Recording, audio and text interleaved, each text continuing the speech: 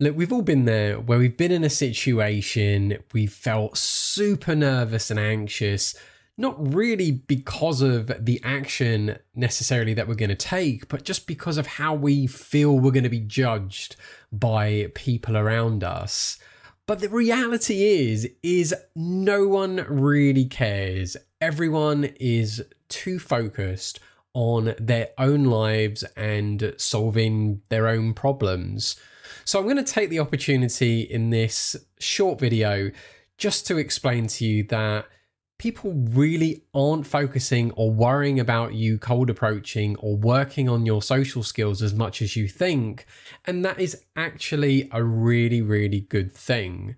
So my name is Dan, that dating anxiety guy, and for the last 16 years, I have worked behind the scenes with all of your top and favorite coaches, whether it be working with them on their businesses with their clients or for helping them grow their businesses on the YouTube platform.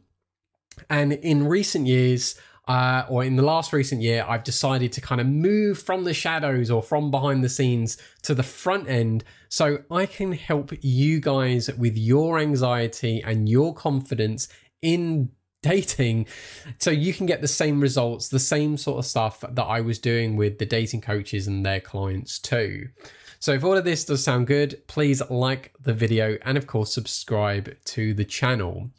But going back to the main point at hand, that many guys, when they're going out to practice their cold approaching, I think they're mostly scared because they feel like they're going to be judged by people around them. So I guess like imagine you're walking down Oxford Street, you've seen a really hot girl that you're attracted to, and you know you want to go and do it, but at the back of your mind, one of your limiting beliefs that you've got, yes, might be, oh, I don't know how she's going to react or respond. And is it going to go well? Am I going to know what to say? But the big one that usually happens is the spotlight effect for guys. And they feel that people are going to watch them or that they're going to overhear what he's saying to the girl. And they're going to get embarrassed or somehow someone's going to come in and ruin the situation. So first thing off the bat is there is absolutely no point trying to future predict something that you have absolutely no idea how is going to play out. You have to try and bring in a more stoic mentality into your way of thinking and just remember that you can only control the things that you have control over. And in this example, or the main thing really, would be how you react and your emotion and also for what you can say and how you think. But there's no point trying to think about, well, how is she going to react? Or how, more importantly, is the people around her going to react if I'm approaching? Or people around me, how are they going to react? Everyone is doing their own thing. And I think this was like one of the very early realizations that I had, maybe not so much with me doing approaching, but certainly with filming all of the dating coaches in London, that they would be going off and doing the approaching, and there would be me standing in like a certain position, either by the wall or in the middle of the street. And I think at first, when I first started, I was like, oh my God, people are going to be watching me film. And then that's going to draw attention to the situation of the dating coach, and their interaction is going to go really, really badly. And, you know, you'd have this like sort of spiraling of thoughts, just sort of one thing leading to another and so on. But the reality is people would glance at me filming and then they would just carry on with their lives, or they would kind of like turn around and look like what's he filming at, and just carry on and not even think twice about it, or not stand still and turn around and start like stroking their chin or beards and going like, what is going on here? Hang on a minute, he's pointing the camera that way and it looks like those people are having an interaction. There was none of that. And, you know, in the 16 years, or in fact, no, that'd be a lie, because I've been in the industry for 16 years, but filming in it, I've done it for 12. And I can honestly say in the 12 years of filming, like no one's really come over to me and gone like, what are you doing? Like, what are you filming? Or even in the tens of thousands of approaches that I've filmed and watched of coaches and even of their clients, and even private clients that I've had as well, there's never really been any sort of circumstance where other people have interfered. And the only time I think I've ever seen someone externally interfere has not even been with anything to do with my clients or me whatsoever. It's where there's been maybe like some like argument or scuffle playing out on a street, and that's usually been between like a guy and a girl, and you know, and then people are observing because there's a lot of attention being drawn to that moment. Which is really where I'm kind of going with this, is that when you're just living your life normally and you're not doing anything that's going to drastically cause you much attention, like it's not going to like draw in an audience, then you would be amazed at really how invisible you are when you are walking around on the streets of London or whatever city maybe that you are in the world. And it's just a really good thing to remember that as long as you're not really drawing attention purposefully, you can go and do as you please. If you see someone that you're attracted to, you can go and talk to her and have that peace of mind in knowing that the most people might do is glance over and just sort of see what's going on for a split second before they go back to their autopilot lives and carry on doing things. You know, in fact, actually, that's probably something worth mentioning, is that people are on autopilot. When they're leaving the house, they're thinking about what jobs they got to do, what's going on in their lives, their own personal problems of sorts. The last thing they're going to be focusing on is you. So when you're cold approaching someone, you also got to bear in mind that for them, for people who aren't really aware of the practicing of the skill of cold approaching, or even people who have no awareness of the dating industries or communities or how they actually work or run, that as far as anyone is concerned externally, between between you and the girl, they just think that you both know each other, that maybe you're like lifelong friends, or maybe you are in a relationship with each other, or, you know, or maybe you're work colleagues, whatever. But that's usually what most people are thinking about. They're not thinking about like, oh, there's a guy going over to go and chat to that girl and give her a compliment, and he's probably going to ask for the phone number. Oh, let's see how this plays out.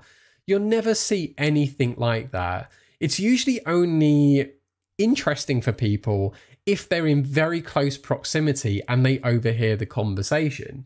And I think really the only scenarios that you'll tend to have that sort of play out is usually in like a bar or a club, where you can tell a guy is hitting on a girl, or the girl's kind of playing the, you know that I know that you know that I know, we want to have something happen here. So let's kind of play this flirtation game.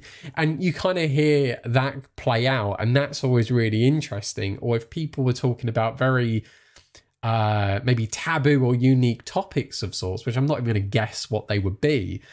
But those are really going to be the only circumstances that people might sort of like pay attention and be very curious. So when you're practicing your cold approaching, honestly, remember that people are too busy worrying about their own lives, and they just think that the people that you're speaking to, because the likelihood is in that split second, you're never going to see these people walking by again. You know, there's always so much traffic in whatever city you go to, or town, whatever.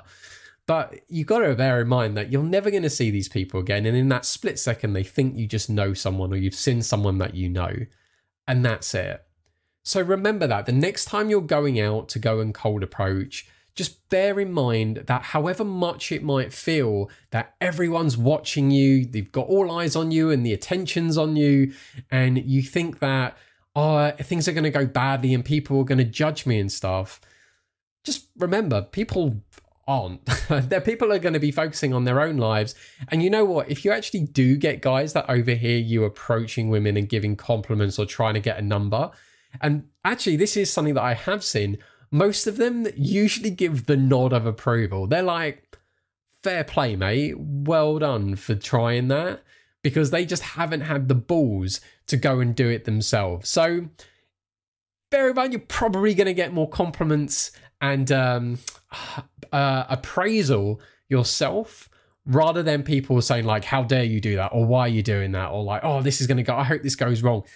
You're not going to get any of that whatsoever. And if you find that you are getting those particular limiting beliefs, then And you're probably going to get that more, I would say, when you're on your own rather than with someone else. Then try and make sure that you are going out to practice cold approaching with someone who can support you. So whether it be a wing or a coach, such as myself or another dating coach, that is really what's going to help override this sort of like, oh, I'm not sure sort of thing, because we're going to just sort of turn around and say, no, you're doing great. Well done for doing that. See, no one criticized it. The only one who's going to criticize it is going to be me. I'm going to give you the feedback. Or you're going to walk away and I'm going to clap and be like, I'm so proud of you. And what that's going to do for you is that's just going to give you that positive reinforcement to say that this really wasn't that bad. And everyone needs support once in a while, or just someone to say like, look, you're overthinking stuff. Don't be silly. Get on, do it. And you'll get a really great result if you do. So I really hope this video was useful for you. Like I say, my name is Dan, that dating anxiety guy. If you found this really useful, please do like the video. And of course, if you subscribe as well, it really helps me to grow my channel when I'm not mumbling and stumbling over my words. But it does mean though that I can try and reach even more guys to help them with their confidence with cold approaching, and certainly to work on their anxieties or past traumas that they've had that's preventing them to move forward with their dating life and actually find themselves a partner, and maybe more or maybe less. Maybe you want to have a bit of fun too. But either way, if you are struggling and you do need help, do check out my website and have a look at the coaching that I offer to help you with your approach anxiety. Other than that, I'd love to hear in the comments below your thoughts on this video and maybe other ideas of videos too. But just as the takeaway, just remember, like, people are too busy to be focusing on their own lives than to be worrying about you. So people really do not give a toss about you when you're going out to practice cold approaching. And you know what? That really is okay.